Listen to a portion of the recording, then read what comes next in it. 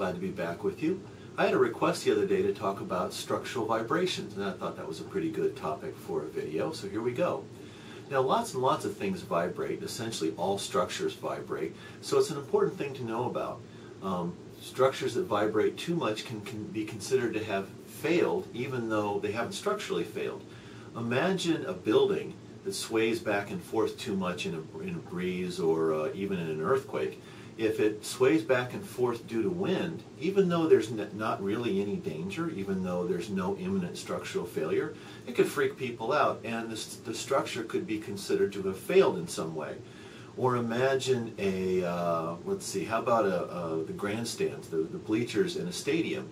What if people are in those bleachers and they sway back and forth? They vibrate because of the dynamic load of all the people in them. Even if that structure doesn't mechanically fail, which is good because all those people would get hurt, it might still freak people out and be considered to have failed. So those are just two examples. But everything vibrates. Cars vibrate, planes vibrate, ships vibrate. And so there's some basic structural concepts that, if you can understand, help you analyze and help you understand how these structures behave. Now, I'm trying to put together the simplest demo I can here. So I've got this large bolt and I've tied it to some rubber bands here. And this is, let's try something here. Let's hold this up where you can see it. If I pull this down, there, you can see that vibrate just a little. And note about how fast, how long it takes to go through an oscillation. I'm going to try it again here. There you go. See, that's about the same. One of the things about structures as they vibrate is they vibrate at very specific frequencies. And if I choose to change something about this structure, and I'll hold this up here close so you can see it, it's just a bunch of rubber bands tied together and a large nut and bolt hanging on the end of it for weight. Let's try something here. I've got this got right there that vibrates at a certain frequency. Let me do this. Let me choke up a little bit on this, and I'll use a much smaller portion of rubber band. I will have changed the stiffness, increased the stiffness by making the rubber band shorter. Remember that AE over L term? Well, there we go. Now it vibrates faster than it did before. Okay? Well, let's try something else. I'm going to remove the nut from the bolt, and so I've got these two parts here. This is pretty heavy, so let me take that away and go back to about where I was before. Now it vibrates a little faster. Let's go up to here, and it vibrates faster yet. Okay? So what I'm trying to show you is that the mass and the stiffness combine to set the resonant frequency, the vibrational frequency of a structure. And the easiest way to do that, now that we've seen it, let's write a really, really simple equation and explain pretty much what's going on here. Here's pretty much the system that I just showed you. There's a mass and a spring there. So there's spring stiffness K and a mass M. Well, we know that sum of the forces equals MA. Well, that's really mx double dot, right? The acceleration is the second derivative of position. And let's say also there's a force here that's a function of time. And there's also a weight there, okay? So let's do this. Sum of the forces equals mx double dot. Well, let's see. There's weight, okay? And plus F of t, that, there's a time-dependent force acting on it. And then the spring is going to be pushing up that way, so minus kx equals mx double dot. Now, it turns out, I'm not going to be too specific about the mathematics here. It turns out that the weight acting on the spring, the static weight of the mass here, doesn't change the resonant frequency any, so I don't have to put that in there. Later, if you want to run through the mathematics yourself, you'll find out it doesn't matter. Okay, so here's what I've got. Well, let me write this out slightly differently. Mx double dot plus kx equals f of t, okay? So the mass times the acceleration, that's that stuff right up there, plus the external force from the spring now equals the force applied to the weight, right? And this is called an equation of motion, all right?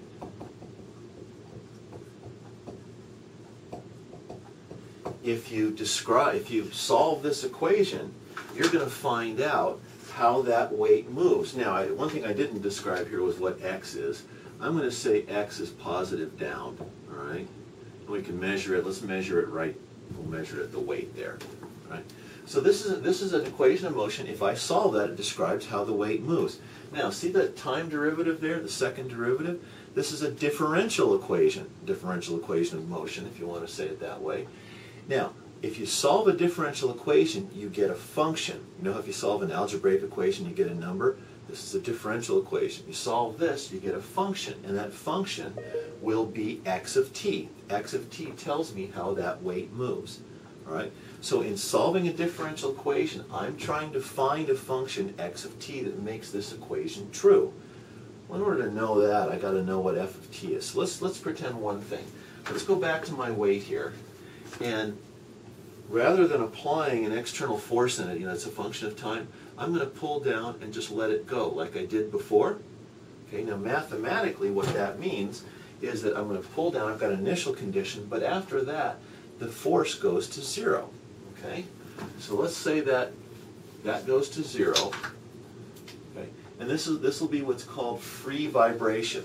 Okay, which means you've taken your structure and you've excited it somehow. I've hit it, I've pushed it, I've tweaked it somehow, and now I'm just letting the mass and the stiffness trade energy back and forth.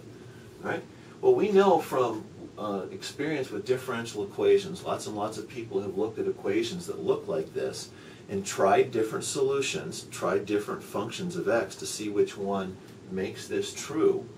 And somebody at some point, I wish I know who, but I don't, might have been Newton or Leibniz or one of those guys, or Gauss or Euler or Lagrange, who knows, found out that if you say x of t equals a sine omega t, that equation solves that equation. If I substitute this into there, this function makes that expression true.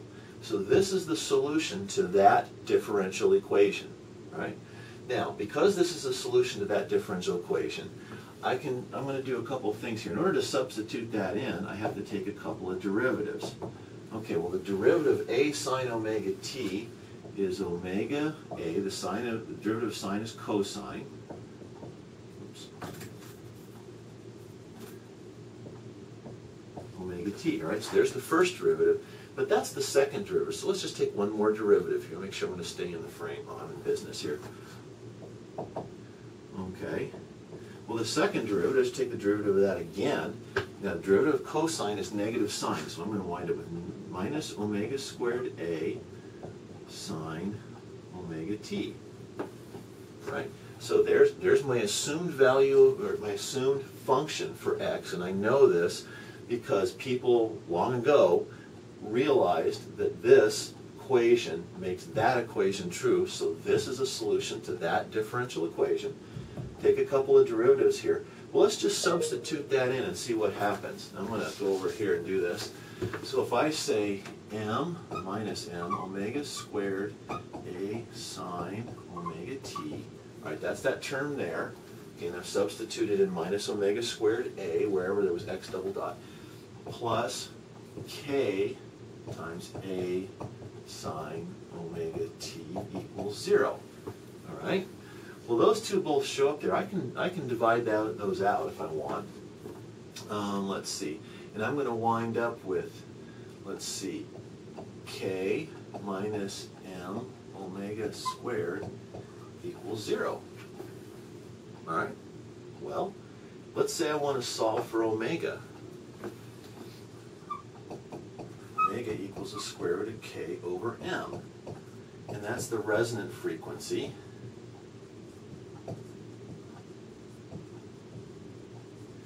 Okay. It's generally called a natural frequency, or sometimes it's called an eigenvalue, because if you solve, this is an eigenvalue equation that you're solving.